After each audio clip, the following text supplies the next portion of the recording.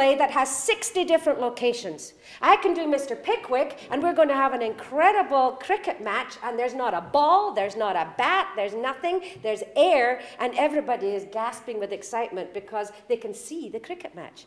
You can actually see the ball. So he took all that stuff that I think nowadays people aren't believing in anymore, and he made us invent out of air and and captivate an audience with the physical and visual truth of what we were doing. One of the reasons he did that was because George was a visual artist. He was a commercial artist, and he had a tremendously strong visual sense. Another reason is that George believed that everybody is a musician. So he put a trombone in my hands when I had to do Mr. Bones.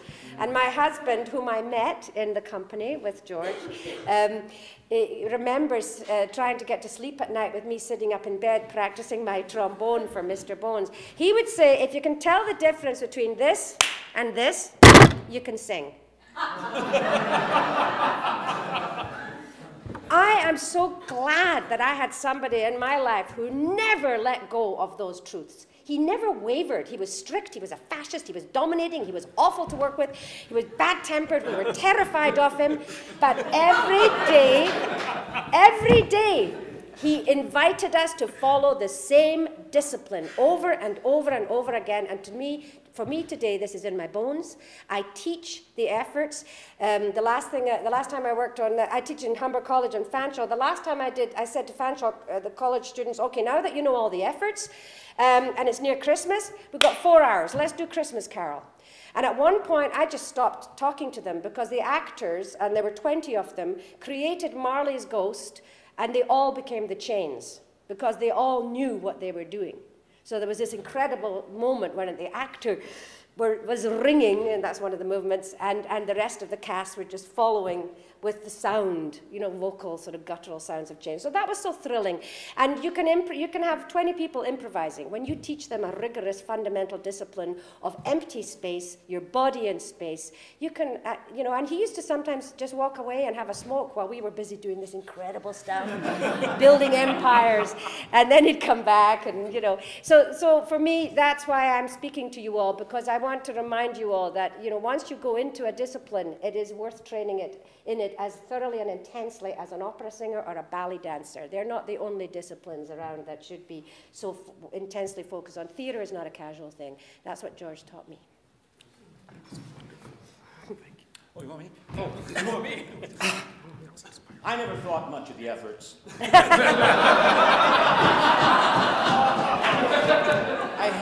I hated it because I found like Comrade George was just ramming this stuff for, which worked all right for people who were very clumsy and couldn't move at all. But it's a mark and a tribute to Luskin that I can stand here and say that I loathed one of his basic principles, and yet there was still enough there to kind of bring me around there, an interest in it. When I went to the theater with 10 Lost Years as a project to do, I had in my mind from the beginning that this was going to be a template for a new kind of Canadian musical that would not be going down on Broadway. This is what I felt in 1974, that we had a country that was filled with brilliant songwriters, and the Canadian English theater was not connecting to that material, not using that material at all. And that there was the opportunity with this, because the material of 10 Lost Years is not just oral history, it's oral literature, it's poetry, it's found, the material there, and there was a tough time working with a lot of this stuff with George because he was not really into, as Maja said, he was very much into visual and productions, and the text was a secondary thing. I'm going to just do a quick little demonstration of something I thought of here, because what I was so amazed with this early material, I was living out in the country at the time that I was reading it, and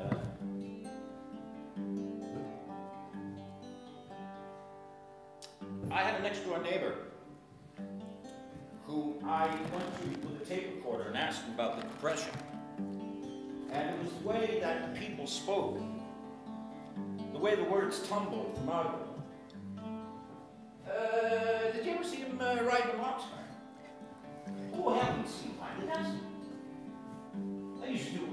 you know, didn't have any money. I wasn't working, you know what I mean.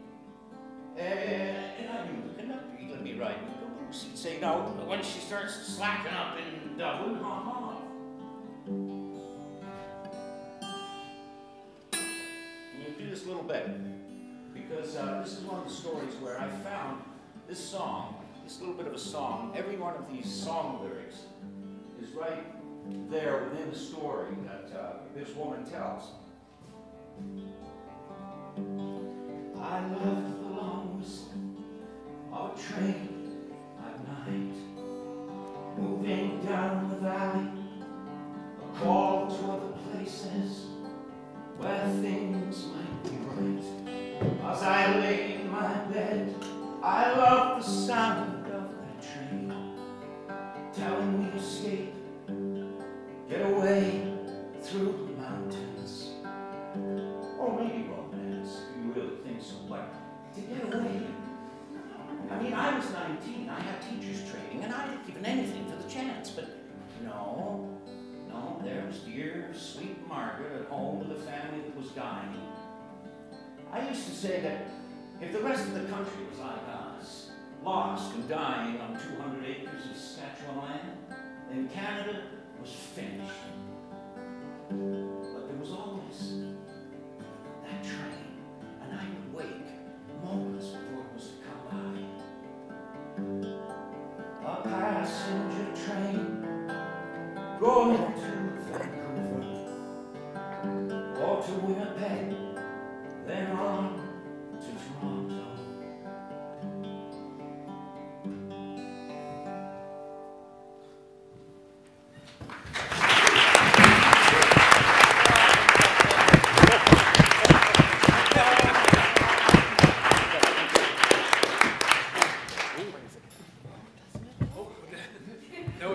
Sorry, Alec. Okay, that's a hard act to follow. I was the other side of this. I was the practical one. George hated me. Well, I don't think he hated me personally. What he didn't want was like production values. He couldn't say. You couldn't say no to George, right? This one being Shirley Temple in a play we did. He wanted the idea of Shirley Temple on the screen. So to get the idea of the screen, she couldn't cast a shadow. Try to explain that to George. So we had little tiffs about things like that, because reality was not going to get in the way of his production.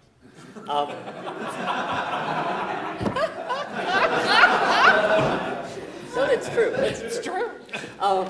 The concept of 10 Lost Years, like 10 Lost Years to me is one of these perfect examples of a text-based piece, right?